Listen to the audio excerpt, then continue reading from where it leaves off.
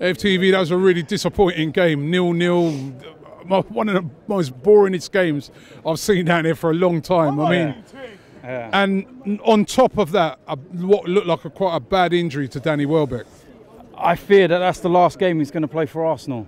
You reckon? Yeah, I've seen the pictures, sadly, and it's not nice. And to be honest with you, the result is insignificant in relation to that. And, you know, all I can do is just send my best wishes to Danny Welbeck. Do you reckon some of the players' performances sort of dropped after that? Possibly. You only have to look at the team spirit, how close the players are with each other. Guendouzi looked, you know, visibly shaken. And we've seen it before. Eduardo, Ramsey, it has an effect. It does have an effect. And it was such a freak incident as well. And like I said, the pictures are not nice. And yeah, that's bad. And obviously his contract's finishing at the end of the season. So that will possibly be the last time. I hope it isn't. It's come at the worst time for him because he's actually been playing really well, hasn't he, this season? Yeah, he has. He's, you know, he's been knocking on the door. And I said to you, he's never going to be an Aubameyang or a Lacazette. He's never going to be that person who takes us to the next level.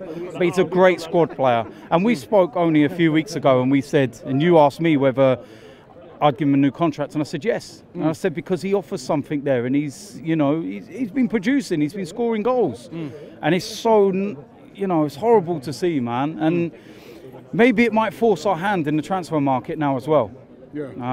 Or we're going to call Reece Nelson back, because I know we've got that option. We haven't sent him there for a season-long loan. So, yeah, because we've only got Lacazette and Aubameyang as our main guys now, because you can't really rely on Nketiah. He's still a kid, he's still learning. So I feel so sorry for him. He's just about to come on, and then Lichtsteiner gets injured, and then he has to put his top back on again, and didn't get a chance to come on here to with Maitland-Niles. And there wasn't really none of those sort of fringe players tonight that are kicking the door down and saying to the manager, "Yo, pick me on Sunday." Was there? Nobody.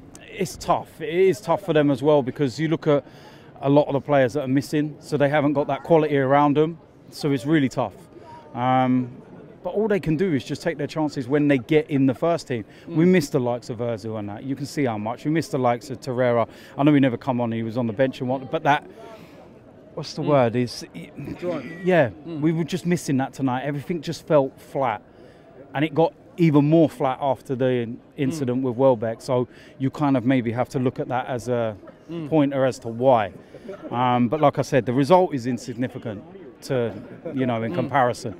I think we're through. I don't think we've won the group yet, but we're through. We haven't won the group yet, but I think we're through. But we're through. 2 games to spare. So, you know, this is the worst part of the Europa, the groups. Once we get past that, then it gets a little bit more exciting. So I hope so after tonight. Yeah, I know. Now I know how Man United fans feel. But it's just, you know, I'm just looking at it and I'm just thinking, you know, we've got bigger things to worry about right now. So that's nice that we can put it to the back burner and say, let's concentrate on bigger things. We've got a few big games coming up, international break. Let's get Wolves out of the way. 15 unbeaten as well. Let's remember that. Let's try and make it 16 on Sunday, go to the international break. And then we come back, got Spurs twice in December, Manchester United. Big test coming up. So we move on. Let's go to Wolves on Sunday.